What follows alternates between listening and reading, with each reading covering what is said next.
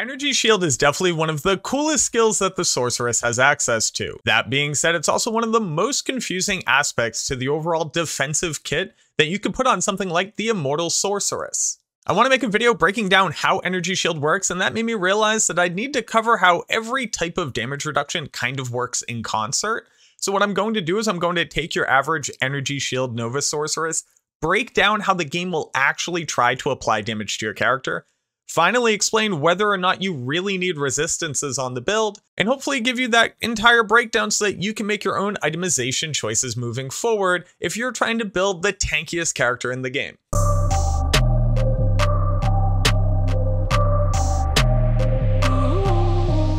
So there are two things to understand about Energy Shield right off the bat. First and foremost, that it will only ever absorb up to 95% of incoming damage, and we're going to use a lowercase a on absorb there because there's actually a stat in the game called absorb, and we don't want to get those two confused. Secondly, its synergy from telekinesis will reduce how much mana damage you take. At max synergy, you're only going to be taking 3/4 of a point of mana damage for every 1 point of damage absorbed by Energy Shield itself.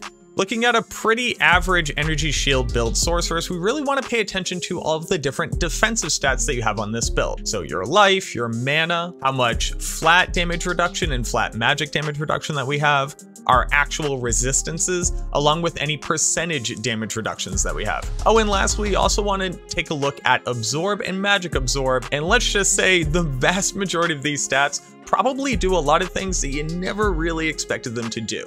For people who are not aware, this is how the game will actually attempt to apply damage to you in order. So first, the incoming damage will check if you have Bone Armor or Cyclone Armor. Then it will hit your Energy Shield. After that, it'll hit flat amounts of damage reduced and magic damage reduced. After that, it'll check your resistances, see if you have any sources of negative resistance like lower res on, then check your percentage absorb, and then your flat integer absorb. And then lastly, it's going to check excess damage reduced as well as excess magic damage reduced. And if looking at this chart doesn't make it abundantly clear, each one of these different types of damage reductions act on very specific types of damage. Most notably, Energy Shield is going to work on every damage type except for poison damage, and that's also really important for what we're going to cover in just a minute.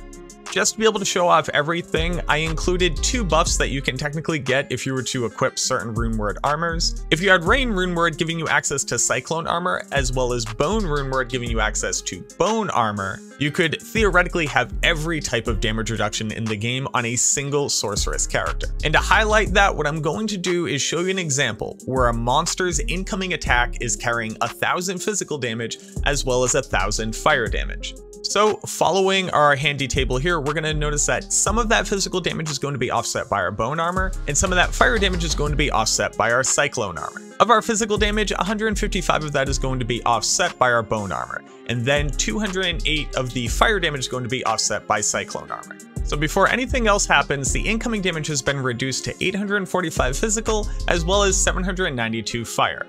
Now, at some points in these calculations, I'm going to hit decimal points, so I'll just go ahead and round those down, just so we continue to work with whole numbers. After Bone and Cyclone armor, this is where Energy Shield is now going to absorb incoming damage, and it's going to redirect that to our mana instead of our health. We also need to calculate how much damage has been offset so we can understand how much of a hit our mana pool is going to take. Since it's going to reduce the incoming damage by 95%, that means that only 5% of the damage will be left over. As I said, we're always going to round down, so that's going to leave a total of 42 physical damage and 39 fire damage coming at the Sorceress before her other types of damage reductions. Just to show how much damage was mitigated, here's the math. It looks like roughly 1,555 damage was stopped by our Energy Shield. Because we have maxed out telekinesis, we're only going to receive 3/4 of that damage as mana damage. So we multiply that by 0.75 or 75% of the damage mitigated, and it looks like we're going to take 1,166 mana damage. Since our character starts off with 3,967 mana, that means she'll be left with a remaining mana total of 2,801.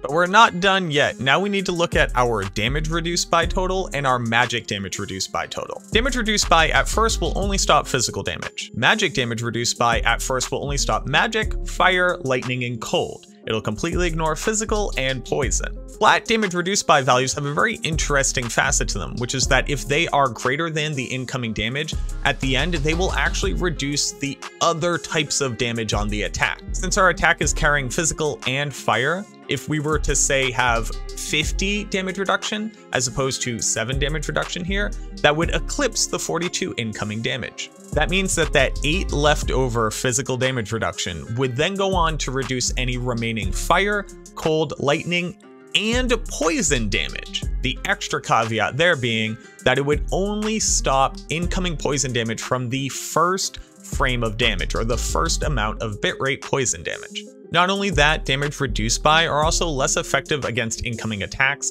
that deal damage as bitrate as opposed to dealing damage in a single hit. So the examples here would be Diablo's Firestorm or Diablo's Lightning Hose. To be able to stop a single point of physical damage from Diablo's Firestorm, you actually need 25 damage reduced by. And that cool interaction with magic damage reduced by goes the opposite direction. It will actually decrease any incoming physical damage on the same attack if there were to be leftover damage reduced by. In our example, to keep things simple, we do not have any excess values here, so it's only going to reduce the incoming damage and not have any secondary effects. So taking our 7 damage reduced by and our 28 damage reduced by, the 7 is going to subtract from the 42 physical damage, and the 28 is going to subtract from the 39 fire damage. So after that little bit of math, we still have 35 physical damage as well as 11 fire damage that needs to be mitigated in some way, or we're going to be taking that as life damage at the end. Here is where our resistances and any sources of negative resistance would come in. For physical damage reduction, we have 10% resistance, and for fire, we have 75% resistance. Nothing that interesting here, just reduce the incoming damage by 10% and the incoming fire damage by 75%. So we're left over with 31 physical damage and just about 2 fire damage. At this point, we need to look at sources of percentage absorb that our character has. Now, the only versions of these that actually exist are fire, lightning, and cold for percentage absorb.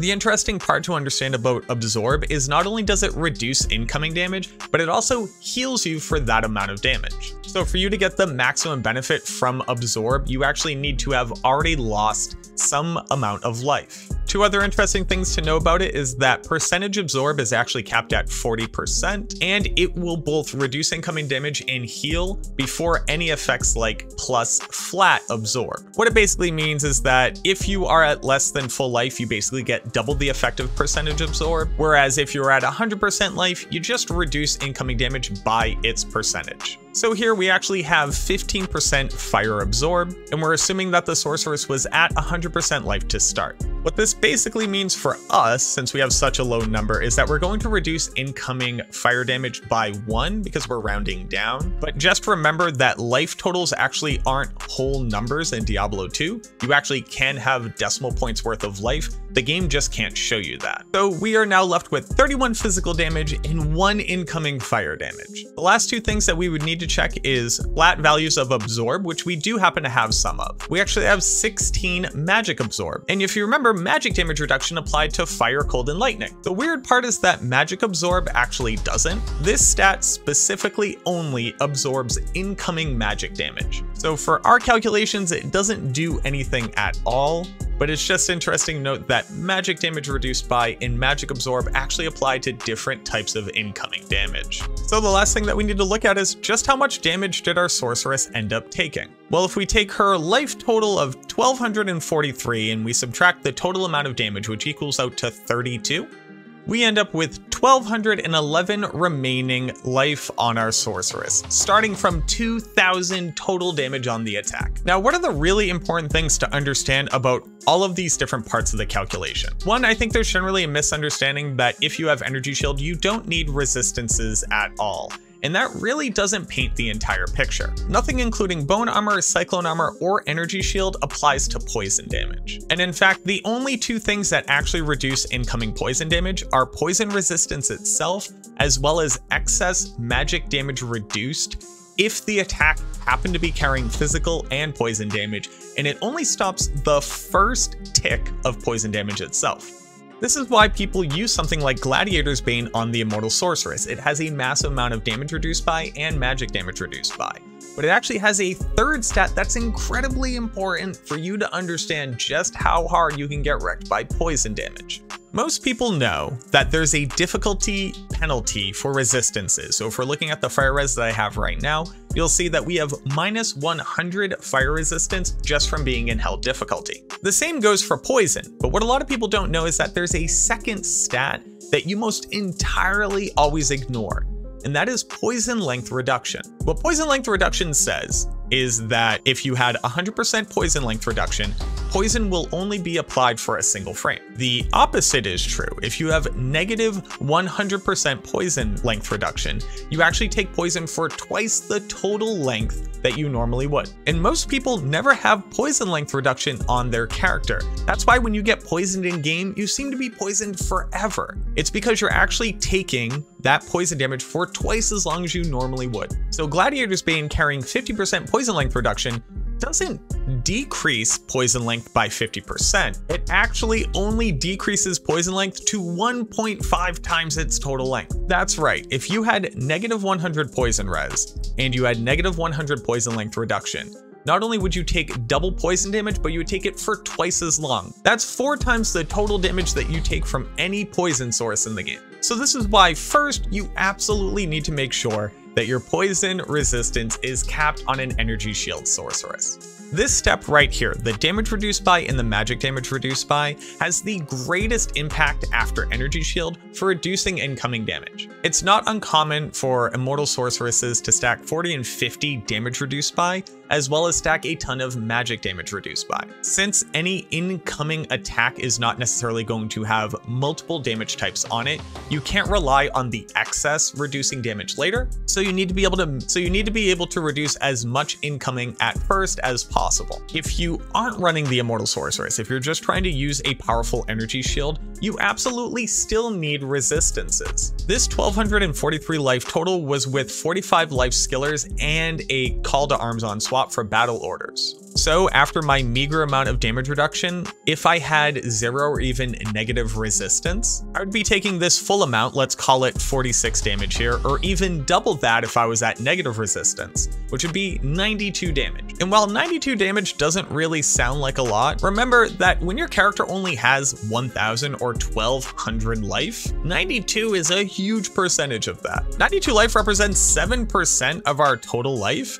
And that's pretty massive when you remember the fact that you can get attacked multiple times within the same second. And lastly, there are really interesting effects in the game that most people don't really understand how it works. And let me showcase that here. When you have more life than you do have mana, monsters like Baal as well as Succubi in Act 5 will actually cast something called a Blood Mana Curse on you. And the interesting thing about it is it actually doesn't do damage. And I'll highlight that here in just a second. So here we have the blood mana, and I'm gonna start spamming Nova. You'll notice that our life is going down and our mana isn't. If I cast this fast enough and for long enough, we get to an interesting part where every time I try to cast it, the sorceress actually says I need mana. Actually cannot cast any spells right now, and it's because my life total is less than the mana cost of Nova. You'll see once I get up past it, I can now cast Nova again, and when I do, I'm reduced back down. This ability doesn't deal damage to the sorceress. It instead uses life instead of mana for spell casting. An energy shield does not mitigate this or reduce it in any way, and neither do any of your resistances. So when taking large amounts of incoming damage and getting hit with something like blood mana, where you think you are immortal on your sorceress, you're actually hugely tapping your life pool. So even when those small little bits of incoming damage actually hit your sorceress, they can be drastically amplified because your life total will be at a super low amount. Likewise, there are 2 other scenarios where energy shield could get you killed instead of keeping you alive. 1, the spell does eventually run out. While our energy shield lasts for 1080 seconds, that's just one time getting up to go grab your DiGiorno's pizza or trying to answer a phone call and coming back to the game before you rebuff yourself, where all of a sudden halfway through your farming experience, energy shield is going to drop. And if you are solely built around surviving when 95% of incoming damage is completely mitigated, when that energy shield drops, you're gonna die. The second scenario is the fact that there are still mana burn monsters in the game. While the mana burn bug was fixed, natural monsters that do mana damage as well as mana burn elite monsters still hit you for an incredible amount of mana damage. On top of that, every time they hit you, their normal attack damage is also going to get eaten up by your energy shield. It's actually very easy to accidentally take a bunch of incoming damage and have energy shield drop where you would typically need to rebuff yourself. Or let's say your battle command battle orders runs off halfway through your farming session. There are just so many different scenarios where you really cannot rely on having these types of defensives up all of the time, and you may get yourself gacked. So while you don't need resistances and you don't even necessarily need a lot of damage reduction, not having those stats on your build is going to be a lot more of a liability than just kind of hoping that energy shield's going to carry you. But there you have it, a complete breakdown of both how energy shield is going to work for you in the game, as well as all of the other damage reduction types that you can stack on your character to actually make them truly immortal. I hope that this video helps to save some hardcore lives out there, as well as some people playing solo self-found or on single player who are trying to truly live the immortal sorceress dream. Thank you so much for watching this video, and I look forward to seeing you in the next one.